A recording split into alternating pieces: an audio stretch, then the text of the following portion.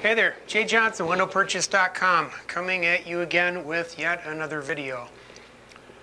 This is a subject that so many people have wrong. If I had $1 for everybody I consulted with that thought it was this way when it's really this way, I could probably retire by now.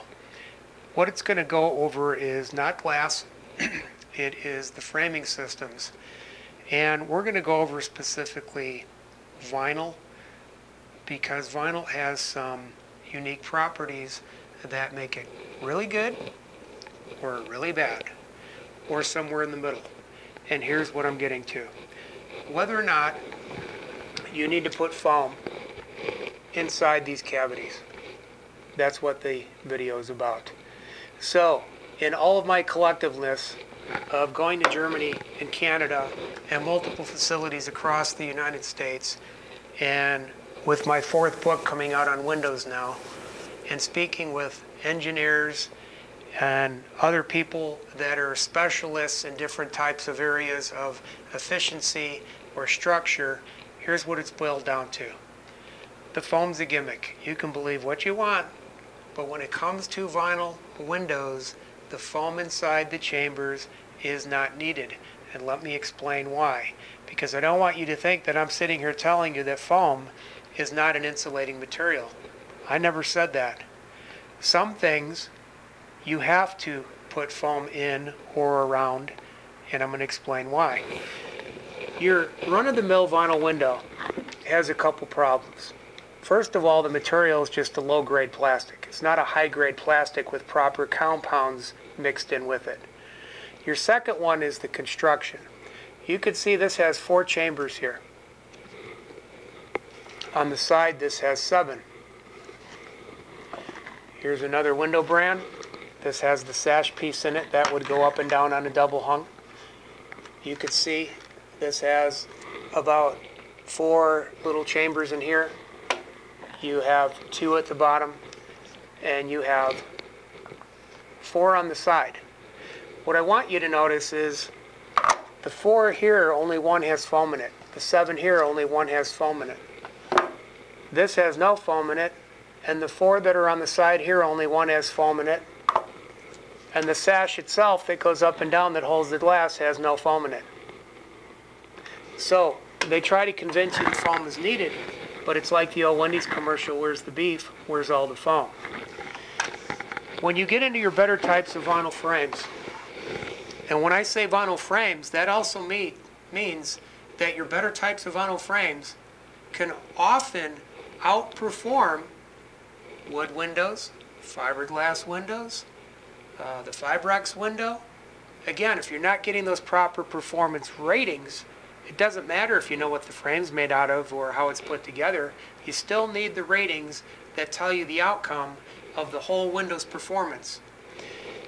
This window has 23 chambers in it. 23 chambers. 23 chambers. 23 chambers. This is well above average. All the performance ratings on it are phenomenal. They do come with triple pane glass options, which most clients pick once they understand the performance of the glass. But the reason some companies put a little bit of foam in that frame is because you don't know any better, and you get carried away with it, and you think that the foam is needed in these as an insulating material, when in fact what's doing the insulating in any of these frames is the dead airspace. Now, there's a difference between airspace and dead airspace. Airspace is when a cavity is too large or open and the air would move around. That type of cavity, such as around the window when it's installed in the wall, you do need to insulate around that window for energy efficiency purposes.